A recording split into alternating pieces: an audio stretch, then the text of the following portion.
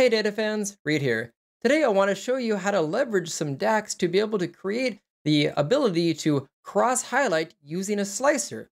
As you can see in front of us here, natively, visuals can cross-filter each other to be able to highlight both the grand total and subtotals, but normally slicers can't do this.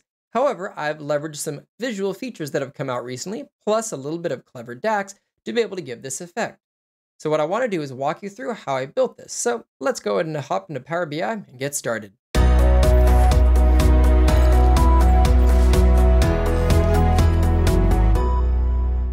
So as always, to start the demo, let's just look at the final product. Again, the thing that I'm trying to create via a slicer selection is the ability to have a visual to cross-highlight the other one. And native visuals do this automatically if you have the settings set up. You can either cross-highlight or cross-filter depending on your preference, but the client wanted to be able to have that same effect with leveraging, if we come up to the slicer here, a slicer selection to get the same achieved effect. So in this case, I'm going to select computers.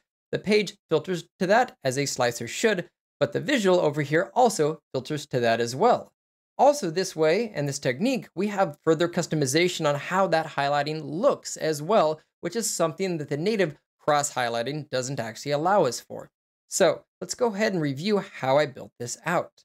I'm going to close out of this here, and now let's select the visual and see how I built this. I'm going to come over to the build pane over here, and to start with, notice that I have two measures in here on my y-axis. I have a grand total, which is a metric called sales all category, and my regular sales calculation.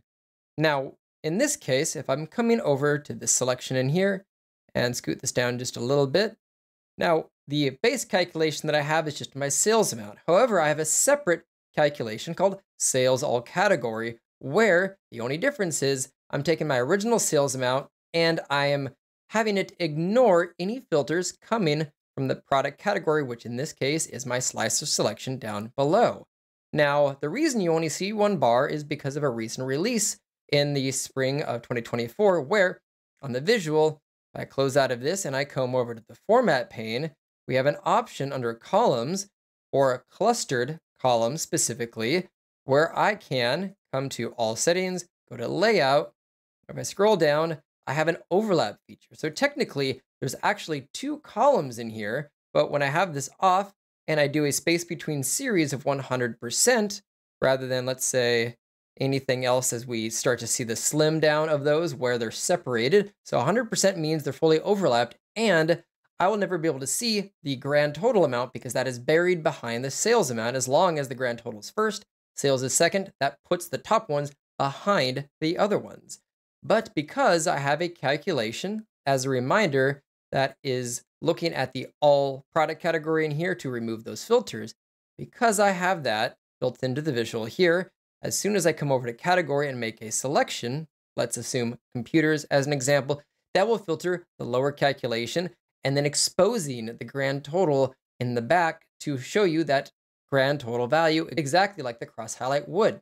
But again, we have an added benefit in here now when we're doing this, where I can actually, for columns, I can control all of the formatting options. So for my grand total, I have the transparency set to 70 instead of 0, because that just allows it to be a little bit more transparent and in the background, and to highlight that so it shows that gauge being filled, kind of like the cross highlighting was, but I can control the color here, I can control the border. I have a lot more options to control all the colors with those, and that final touch is under data labels, where it is turned on for my sales amount here, so that subtotal, and the grand total has that turned off. So that grand total label will never show. It shows when you hover in the tooltip, but the only label that is showing is either the original or that highlighted value. So I'm getting a near identical effect that I would have had here. But again, this way I can't control any of these background colors or those highlight colors.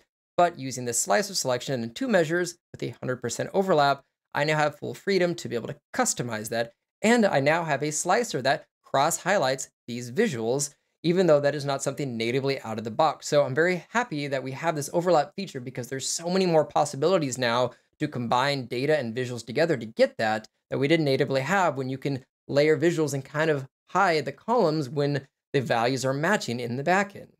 Now, again, this was for a client scenario, and it was the exact effect that I needed to achieve. But as always, I'm curious to know how you might incorporate some of these into your reports. Feel free to drop any comments like that down below, suggestions for a future video, and as always, check out some of my related content here in the upper left. And as always, don't forget to like, comment, and subscribe to help the channel grow, and I will see you all in my next video.